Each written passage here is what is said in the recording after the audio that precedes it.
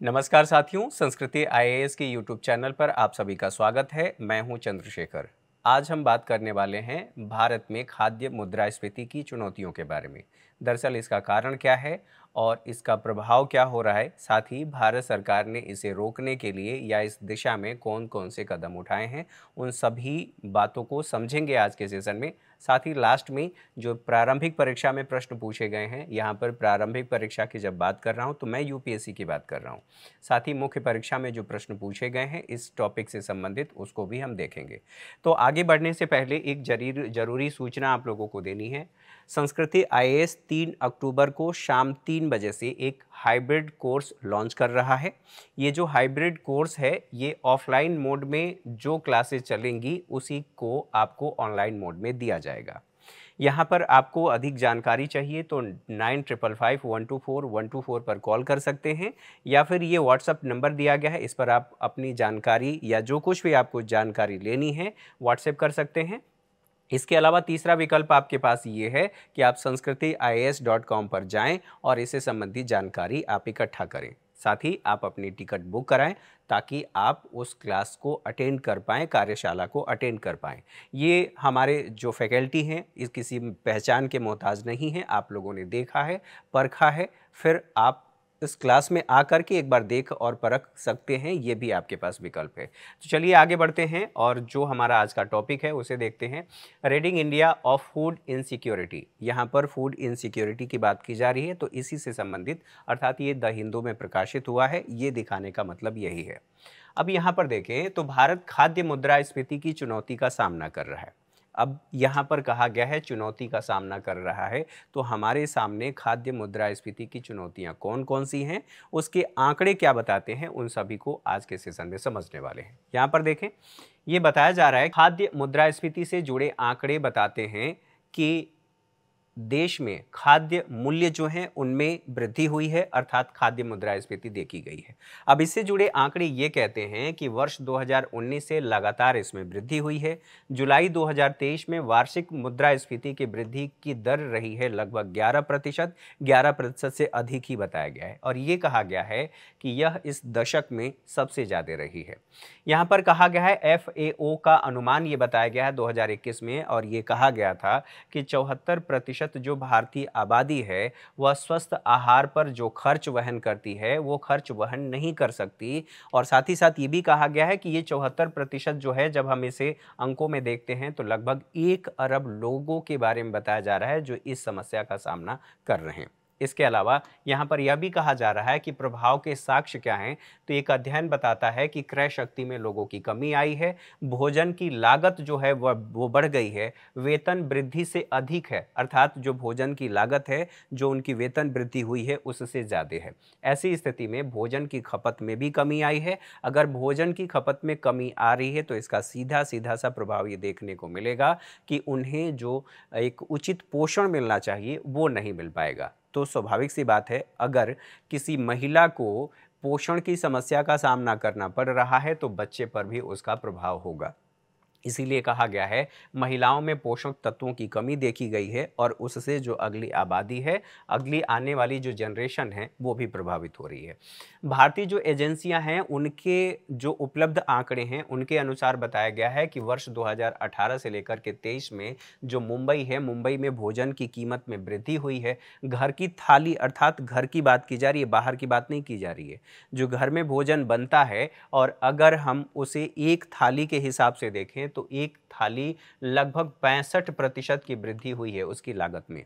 अर्थात घर में जो खाना बनाया जा रहा है वो खाना, अगर एक थाली की लागत की बात करें तो 65% उसमें वृद्धि हो गई है। स्वाभाविक सी बात है, ये आंकड़े चौंकाने वाले हैं। मैनुअल श्रमिकों की बात करें तो इनके औसत वेतन में 38% की वृद्धि हुई है, और 38% की वृद्धि का मतलब ये है कि अगर वेतन में वृद्धि होगी तो मांग अधिक होगा, और मांग जब अधिक होगी और आपूर्ति यहाँ पर कम होगी, तो आपूर्ति कम होने का सीधा सीधा सा मतलब ये है कि यहाँ पर समस्या होगी और वही मुद्रास्फीति की स्थिति देखी जाएगी। ठीक है। कर्मचारियों के वेतन की बात करें तो 28% तक बढ़ा है। क्रय शक्ति में कमी फिर भी देखी गई है, और इसकी वजह से ये भी कहा गया है कि भोजन की खपत कम हो गई है। अगर क्रय शक्ति कम हो रही है, क्रय शक्ति कम होने का सीधा सीधा सा प्रभाव है कि आप प्रभाव देखने को मिलेगा कि भोजन की खपत में कमी हो जाएगी, अर्थात मांग में कमी होगी, और मांग में कमी के साथ साथ यहाँ पर खाद्य सुरक्षा भी प्रभावित होगी और पोषण भी प्रभावित होगा। इसके अलावा ये भी बताया जा रहा है कि नेशनल फैमिली हेल्थ सर्वे जो 2019 से लेकर के 21 तक के लिए जारी किया गया था, इसमें बताया गया है कि एनीमिया के प्रसार में लगातार वृद्धि हुई है और खास करके ये कहा गया है कि 50% से अधिक जो वयस्क महिलाएं हैं वो एनेमिक हैं या एनीमिया की, या आप ऐसे कह सकते हैं रक्ताल्पता की समस्या से जूझ रही हैं। स्वाभाविक सी बात है कि भारत के लिए ये जो आंकड़े हैं ये चौंकाने वाले हैं और भारत की उन समस्याओं को ये उजागर कर रहा है जो खास करके न्यूनतम आवश्यकताओं को पूरा नहीं कर पा रहा है। एक वर्ग ऐसा है, केवल एक वर्ग की बात नहीं हो रही है, लगभग पूरी आबादी की यहाँ पर बात हो रही है, तो इन सभी बातों को ध्यान रखें। खाद्य असुरक्षा के कारणों की बात करें, ये स्थिति क्यों आ रही है, तो भारत के संदर्भ में तो हम लोगों ने बात कर ही ली, और जो आपूर्ति श्रृंखला है उसके बारे में भी हम बात करेंगे। आपूर्ति श्रृंखला का मतलब ये है कि एक देश से दूसरे देश को जो आयात किया जाता है उस आयात में किसी न किसी कारण से बाधा उत्पन्न हुआ है। अगर उन बाधाओं की हम बात करें तो रूस और यूक्रेन के मध्य युद्ध लगातार एक लंबे समय से चल रहा है, और उसकी वजह से हम लोगों ने पहले भी बात किया था इस विषय पर कि उसकी वजह से आपूर्ति श्रृंखला बाधित हुई है। न केवल उत्पादन बाधित हुआ है बल्कि आपूर्ति श्रृंखला भी। तो यहाँ पर देखिए, वैश्विक आपूर्ति श्रृंखला इससे बाधित हुई है। व्यापार संबंधी जो नीतियाँ हैं इसमें वृद्धि हुई हैं, और व्यापार संबंधित नीतियों में वृद्धि के संदर्भ में ये कहा जा रहा है कि जून 2023 तक 20 देश ऐसे थे जो लगभग 27 खाद्य निर्यात प्रतिबंध लागू किए हैं, क्योंकि फूड सिक्योरिटी का इशू न केवल भारत में है बल्कि वैश्विक स्तर पर भी देखा जा रहा है। तो अपनी देश की आबादी की सुरक्षा को ध्यान में रखते हुए, अर्थात खाद्यान्न सुरक्षा को ध्यान में रखते हुए कुछ देशों ने प्रतिबंध लगाए हैं, जैसे कि भारत ने भी प्रतिबंध लगाया। 10 देश ऐसे हैं जो 14 निर्यात के सीमित उपाय लागू किए हैं ताकि वो अपने देश से दूसरे देश को खाद्यान्न निर्यात करने में कमी ला सके। तो इससे संबंधित नीतियां हम लोगों ने समझ लिया। साथ ही साथ यहाँ पर बात किया जाए घरेलू मुद्रास्फीति, तो कई देश इससे प्रभावित हुए हैं, न केवल भारत बल्कि विश्व के कई देश इससे प्रभावित हुए हैं।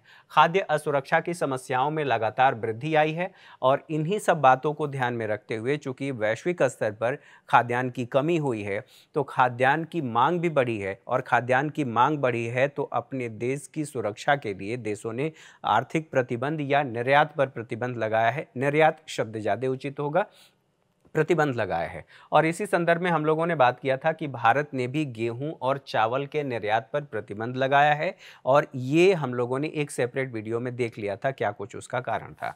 जलवायु परिवर्तनशीलता की बात करें, जलवायु परिवर्तन की वजह से जो चरम घटनाएं हैं, अर्थात जलवायु की चरम घटनाएं, वो लगातार बढ़ रही हैं। इसके बारे में भी हम लोगों ने बात किया था, आप सेपरेट वीडियो में देख सकते हैं। दरअसल इसकी वजह से जो खाद्यान्न की उपलब्धता है वो कम हो गई है और गुणवत्ता भी प्रभावित हुई है। ऐसा क्यों हुआ है? क्योंकि उपलब्धता कम होने का मतलब ये है कि जलवायु परिवर्तन की वजह से जो वर्षा होनी चाहिए थी और जो एक निश्चित टेम्परेचर होना चाहिए था, चाहे गेहूं के संबंध में या फिर आप धान के संबंध में बात करें या किसी अन्य फसल के संबंध में बात करें, तो जब टेम्परेचर बढ़ेगा और औसत टेम्परेचर से ज़्यादा होगा तो उत्पादकता कम होगी, उत्पादन कम होगा तो उपलब्धता कम होगी। उपलब्धता कम होने के साथ साथ उनकी गुणवत्ता में भी कमी आई है, ये बातें बताई जा रही। साथ ही यहाँ इसकी वजह से पानी, भूमि और जैव विविधता प्रभावित हुई है। क्यों? क्योंकि जलवायु परिवर्तन हुआ है और उसकी चरम घटनाएं विश्व के अलग अलग हिस्सों में देखने को मिल रही हैं। इसके अलावा ये भी बताया जा रहा है कि जो वर्षा का पैटर्न है, वर्षा के पैटर्न के साथ साथ जो कृषि का पैटर्न है वो सब कुछ भी प्रभावित हुआ है और उसकी तीव्रता में भी वृद्धि देखने को मिली है, क्योंकि वर्षा के पैटर्न में वृद्धि होने परिवर्तन होने की वजह से हमारा खाद्यान्न उत्पादन भी प्रभावित हुआ है। इसके अलावा यह भी देखा गया है कि ये पैटर्न क्या बदला है, तो जैसे जैसे जलवायु परिवर्तन हो रहा है नए नए कीटों की बात की जा रही है और बीमारियां ये लगातार बढ़ रही हैं।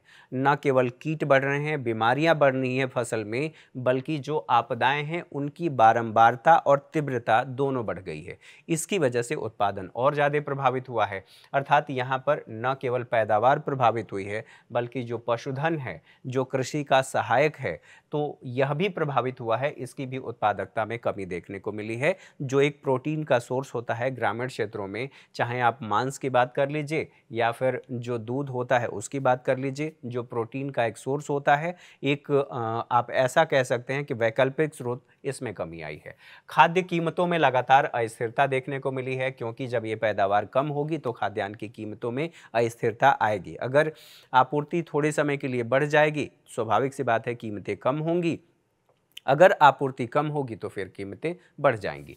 यहाँ पर खाद्य कीमतों में अस्थिरता देखने को मिला है। इसकी वजह से जो कमज़ोर परिवार हैं उनकी क्रय शक्ति में लगातार कमी आई है, क्योंकि अगर नियत वेतन वाला अर्थात वेतन भोगी जो व्यक्ति है, जब वो खर्च करेगा अर्थात वृद्धि होगी, अगर खाद्यान्न की कीमतों में वृद्धि हो रही है या मुद्रास्फीति देखने को मिल रही है, तो उसका खर्च इधर बढ़ेगा और कहीं ना कहीं वो समझौता करेगा। तो इसका मतलब ये है जो कमज़ोर परिवार हैं उनकी क्रय शक्ति में कमी आई है। साथ ही साथ जो खाद्य संकट है, खाद्य संकट पर वैश्विक रिपोर्ट 2021 ये बताती है कि मौसम और चरम जो जलवायु घटनाएं हैं उसमें वृद्धि हुई है और इसकी वजह से 12 देशों में तीव्र खाद्य असुरक्षा देखने को मिला है। लगभग 57 मिलियन लोग इससे प्रभावित हुए हैं। ये बातें यहाँ पर बताई जा रही हैं। साथ ही साथ आर्थिक मंदी की वजह से आय और रोजगार के अवसरों में कमी आई है। कल के सेशन में हम लोगों ने बात कर लिया था कि चीन में जो मंदी देखने को मिली है, जो स्लो डाउन देखा जा रहा है, उसकी वजह से लोगों के रोजगार पर भी प्रभाव पड़ेगा। सकारात्मक और नकारात्मक दोनों पक्ष हम लोगों ने देखा था। न केवल उसका भारत की अर्थव्यवस्था पर प्रभाव होगा, बल्कि विश्व की अर्थव्यवस्था पर भी उसका प्रभाव होगा। तो ये कहा जा रहा है आर्थिक मंदी की वजह से आय में कमी हो रही है, क्योंकि रोजगार के अवसरों में कमी हुई है। और रोजगार के अवसर में कमी यानी कि आय में कमी, आय में कमी इसका मतलब ये है कि आपके मांग में कमी आएगी। तो भोजन की आपूर्ति इससे प्रभावित हुई है, अर्थात मांग प्रभावित हुई है। साथ ही साथ ये कहा गया है कि कीमतों में लगातार वृद्धि देखी गई है और इससे गुणवत्ता, जो भोजन की गुणवत्ता है, उसमें भी कमी आ रही है। यूरोपीय यूनियन साइंस हब रिपोर्ट बताती है कि वर्ष 2023 में 22 देशों में तीव्र खाद्य असुरक्षा बढ़ेगा और साथ ही साथ ये भी कहा गया है कि इसका मुख्य कारण ये बताया गया है कि जो आर्थिक झटके हैं उनकी संभावना ज़्यादा है, आर्थिक झटके बढ़ सकते हैं। साथ ही आशंका यह भी जताई गई है कि 153.3 मिलियन लोग इससे प्रभावित होंगे। तो ये रिपोर्ट ये बताती है। इन सभी आंकड़ों को समझने के साथ साथ कृषि की बात करें तो कृषि बढ़ती इनपुट लागत का सामना कर रहा है। इनपुट लागत का सीधा सीधा सा मतलब ये है कि उर्वरकों की कीमतें बढ़ गई हैं, जो कीटनाशक हैं उन कीटनाशकों की कीमतों में भी वृद्धि आई है और जो श्रम है उसमें भी वृद्धि हुई है। स्वाभाविक सी बात है, अगर एक किसान अपने खेत में उत्पादन करना चाहता है तो उसे अधिक निवेश करना पड़ेगा, अर्थात निवेश लागत बढ़ गई है। निवेश लागत बढ़ने का मतलब ये है कि खाद्य पदार्थों की कीमतों में वृद्धि होगी और खाद्य पदार्थ महंगे मिलेंगे। अब यहाँ पर कहा जा रहा है कि कुछ सरकारी नीतियाँ भी ऐसी हैं जिसकी वजह से ये जो हम खाद्यान्न की कीमतों में बात कर रहे हैं, लगातार वृद्धि हो रही है। कुछ ऐसी नीतियाँ हैं, जैसे एमएसपी की बात करें, मिनिमम सपोर्ट प्राइस, सरकार उसको घोषित करती है और घोषित करने के बाद जो कृषि लागत एवं मूल्य आयोग है उसको भी आप इसमें जोड़ सकते हैं। कृषि लागत एवं मूल्य आयोग सुझाव देता है, सरकार इसकी घोषणा करती है, फसल की बुआई से पहले इसकी घोषणा कर दी जाती है। तो मान लीजिए किसी भी उत्पाद के लिए, खाद्यान्न उत्पादन के लिए एमएसपी में वृद्धि की गई, अर्थात उस दर पर सरकार खरीदने के लिए किसान से खाद्यान्न तैयार है, जिसे फूड कॉरपोरेशन ऑफ इंडिया खरीदती है। तो खरीदने का मतलब ये है कि मार्केट में अब जो एमएसपी निर्धारित किया गया है उसके अकॉर्डिंग कीमतें बढ़ेंगी। कीमतें बढ़ेंगी। अगर कोई व्यक्ति मार्केट से खरीद करके खाना चाहता है, अपनी ज़रूरतों को पूरा करना चाहता है, तो एमएसपी से अधिक ही होगा। हालांकि ये कोई निश्चित नहीं है कि जो एमएसपी होगी वह मार्केट से अधिक ही होगी या मार्केट से कम ही होगी। तो यहाँ पर फिलहाल ये कहा जा रहा है कि एमएसपी में वृद्धि की वजह से खाद्यान्न के मूल्य में वृद्धि हो रही है और साथ ही साथ ये भी कहा जा रहा है कि निर्यात पर भी प्रतिबंध लगाया गया है। निर्यात पर प्रतिबंध लगाने का सीधा सीधा सा आप अगर देखें, थोड़ा सा उसे आप सोचेंगे तो एक साइकोलॉजिकल इफ़ेक्ट होता है कि निर्यात पर प्रतिबंध लगा दिया गया है। इसका मतलब ये है कि देश में खाद्यान्न की कमी है और खाद्यान्न की कमी है तो इसलिए यहाँ पर ब्लैक मार्केटिंग भी बढ़ने लगती है और उसकी वजह से जो देश के बाज़ार हैं उसमें जो खाद्यान्न है उनकी शॉर्टेज भी होने लगती हैं। तो ये समस्याएं देखी जा रही हैं। बाज़ार की गतिशीलता इससे प्रभावित होती है और बाज़ार में कीमतें भी प्रभावित होने लगती हैं। आरबीआई की विफलता के बारे में ये कहा जा रहा है, भारत के संदर्भ में बात करें तो आरबीआई मुद्रास्फीति को नियंत्रित करने के लिए मौद्रिक नीति जारी करती है और मौद्रिक नीति के माध्यम से आरबीआई ये कोशिश करती है कि 4+-2 इतने में ही मुद्रास्फीति रहे। लेकिन 2022 में हमने देखा कि 7.8 के करीब करीब मुद्रास्फीति चली गई और लगातार मुद्रास्फीति में उतार चढ़ाव देखने को मिल रहा है। यहाँ पर वृद्धि देखने को मिल रहा है। 7.8 का मतलब ये है कि जो हमारा अंतिम लक्ष्य है कि हम 6% से अधिक नहीं रखेंगे और 2% से कम मुद्रास्फीति नहीं होनी चाहिए, ये इससे ज़्यादा हो गया है। तो यह भी समस्या है। मुद्रास्फीति के माध्यम से मौद्रिक नीति के माध्यम से आरबीआई मुद्रास्फीति को नियंत्रित कर लेती है, लेकिन इन सभी घटनाओं के बीच में ये देखा गया कि आरबीआई की मौद्रिक नीति भी काम नहीं आ रही है और मुद्रास्फीति लगातार वैसे ही बढ़ी हुई है। 4 वर्षों से ये कहा जा रहा है कि जो लक्ष्य निर्धारित किया गया है ये 4+-2 ये इस लक्ष्य को पूरा नहीं कर पाई है, अर्थात आरबीआई की मौद्रिक नीति। इसके अलावा यह भी कहा जा रहा है कि आपूर्ति पक्ष की चुनौतियां भी हैं। खाद्यान्न उत्पादन और वितरण में बाधा आ रहा है। कैसे और क्यों आ रहा है? मौसम संबंधी गतिविधियां या व्यवधान भी देखा जा रहा है। जैसे मान लीजिए कि अचानक किसी क्षेत्र विशेष में बारिश हुई और बारिश होने की वजह से वहां पर आपूर्ति बाधित हो गई, ठीक है, रोड ब्लॉक हो गया या भूस्खलन की घटना हो गई। इस तरह की कई सारी समस्याएं हो सकती हैं, तो इससे व्यवधान उत्पन्न हो रहा है। जो हमारे देश में आधारभूत संरचना है या बुनियादी ढांचे की बात करें, जो एक, जैसे आप सड़क की बात कर लीजिए, सड़क एक स्थान से दूसरे स्थान तक, अगर इसको ए मान लिया जाए, इसको बी मान लिया जाए, तो यहाँ से यहाँ तक ले जाने के लिए सड़क हमारे पास है, हमारे पास रेल परिवहन है, हमारे पास वायु मार्ग है, जल मार्ग है। मान लीजिए जो सबसे प्रचलित मार्ग माना जाता है सड़क मार्ग, अगर किसी वजह से बाधित हो गया, बाधित होने का मतलब ये है कि आपूर्ति बाधित हो गया और यहाँ पर खाद्यान्न की कीमतें बढ़ गई, तो यहाँ पर आपको बुनियादी ढांचे की कमी देखी जा रही है और जो बुनियादी ढांचा है भी उसकी दक्षता भी कम है और दक्षता कम होने की वजह से भी समस्याएं देखी जा रही है। आपूर्ति श्रृंखला की जो अक्षमताएं हैं ये हमारे सामने उजागर हो रही हैं। खाद्यान्न उत्पादन की बात करें तो खाद्य उत्पादन और वितरण में कई सारी बाधाएं आ रही हैं जिसकी वजह से ये समस्या है। इसके अलावा जो नेशनल फूड सिक्योरिटी एक्ट की बात की जा रही है 2013, अब इन बातों को समझने के साथ साथ हमें ये समझना होगा कि इसके माध्यम से सरकार करना क्या चाहती है। एक तरफ हम ये कह रहे हैं कि खाद्यान्न मुद्रास्फीति देखी जा रही है या खाद्य मुद्रास्फीति देखी जा रही है, दूसरी तरफ हमारे पास जो राष्ट्रीय खाद्य सुरक्षा अधिनियम 2013 है, इसके तहत सरकार ये कहती है कि हम भोजन और पोषण सुरक्षा सुनिश्चित करेंगे, किफ़ायती मूल्य पर पर्याप्त और गुणवत्तापूर्ण भोजन तक हम पहुँच सुनिश्चित करेंगे और इसके माध्यम से सभी व्यक्तियों का गरिमापूर्ण जीवन भी हम सुनिश्चित करेंगे। आर्टिकल 21 गरिमापूर्ण जीवन जीने के लिए हम ये सारी सुविधाएं उपलब्ध कराएंगे, लेकिन खाद्यान्न की कमी आ रही है। खाद्यान्न की कमी की वजह से अब सरकार के सामने ये चुनौती है कि जो राष्ट्रीय खाद्य सुरक्षा अधिनियम 2013 है, इनके उद्देश्यों की पूर्ति कैसे करेगी। इसके कवरेज की बात करें तो पीडीएस के तहत सब्सिडी वाले खाद्यान्न उपलब्ध कराए जाते हैं। ग्रामीण क्षेत्रों में लगभग 75% आबादी को कवर किया जाता है, शहरी क्षेत्र में 50% आबादी को कवर किया जाता है। इसके साथ साथ ये भी बताया जा रहा है इसके लिए पात्रता क्या है, तो प्राथमिकता वाले जो परिवार हैं, जो इसमें प्राथमिकता दिया गया है, उन परिवारों को उपलब्ध कराया जाता है, उन परिवारों को कवर किया जाता है। साथ ही साथ राज्य सरकार के दिशा निर्देशों के अनुसार ये कवर किया जाता है। राज्य सरकार अगर डेटा देती है कि इनको उपलब्ध कराया जाना चाहिए, तो जो उचित मूल्य की दुकान है उनके माध्यम से उपलब्ध कराया जाता है। साथ ही अंत्योदय अन्य योजना जो है, इसके तहत आने वाले जो परिवार हैं, उन परिवारों को भी इसमें शामिल किया गया है और उनको भी 2 रुपये, 3 रुपये और 1 रुपये किलो के हिसाब से, जैसे 2 रुपये किलो यहाँ पर 3 रुपये किलो चावल है, 2 रुपये किलो गेहूं है और 1 रुपये किलो मोटे अनाज, इस हिसाब से उपलब्ध कराया जाता है। परिवार की बात करें तो प्रति माह प्रति परिवार ये 35 केजी अभी दिया जा रहा है, ठीक है। गर्भवती और स्तनपान अर्थात दूध पिलाने वाली माताओं की बात करें तो उन माताओं को क्या क्या सुविधाएं दी जा रही हैं, तो इसी के तहत ये भी दिया गया है कि भोजन और मातृत्व लाभ 6,000 रुपये ये दिया जाएगा, ठीक है।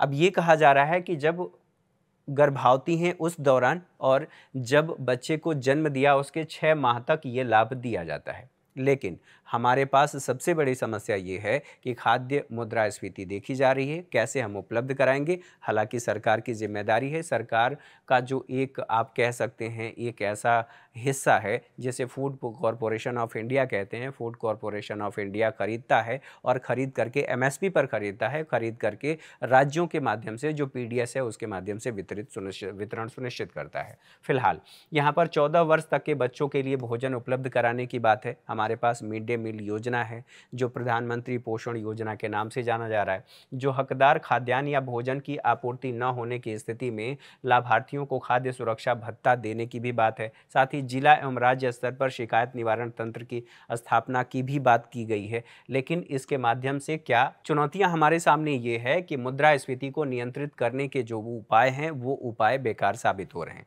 जैसे मैंने बताया कि आरबीआई मौद्रिक नीति के माध्यम से जो इन्फ्लेशन है उसको कंट्रोल करती है, लेकिन उसकी जो मौद्रिक नीति है वो काम नहीं आई। आरबीआई की विफलता अर्थात मुद्रास्फीति को रोकने में ये नाकामयाब साबित हुई है। साथ ही साथ ये बताया गया है कि 4 वर्षों के लक्ष्य से अधिक ये मुद्रास्फीति देखी गई है, ये हमारे सामने समस्या है। आपूर्ति पक्ष के क्षेत्र में बात करें तो आपूर्ति पक्ष से उत्पन्न खाद्य मुद्रास्फीति भी देखी जा रही है, अर्थात अभी तक इसका संधान या समाधान नहीं किया गया है। तो ये समस्याएं हैं। के अलावा जो खाद्य मुद्रास्फीति है और पौष्टिक भोजन हेतु भारत ने क्या प्रस्तावित पहल क्या है, इनको देख लेते हैं। तो अक्षमताओं को दूर करने की कोशिश की जा सकती है। जो हमारी अक्षमता है, जैसे हम अभी भी मानसून पर निर्भर हैं, सिंचाई व्यवस्था का अभी पूरी तरह से विकास नहीं हो पाया है, तो ऐसी स्थिति में सिंचाई व्यवस्था पर सार्वजनिक निवेश को बढ़ाया जा सकता है। आप ऐसे भी कह सकते हैं जो सार्वजनिक व्यय है उसे बढ़ाया जा सकता है। इसके अलावा हम अगर सिंचाई सुविधाओं का विकास कर लें तो सिंचित भूमि का विस्तार हो जाएगा, अर्थात जहां पर केवल सिंचाई की वजह से, सिंचाई व्यवस्था न होने की वजह से कृषि कार्य नहीं हो पाता है, वहां तक हम विस्तार कर सकते हैं। विस्तार करने का मतलब ही यही है कि हमारा प्रोडक्शन बढ़ जाएगा, तो हम ये कार्य कर सकते हैं। भूमि को पट्टे पर देने से संबंधित अभी भारत में जो सुविधा है वो रिस्ट्रिक्टेड है, यानी कि पूरी तरह से उसको लागू नहीं किया जाता है।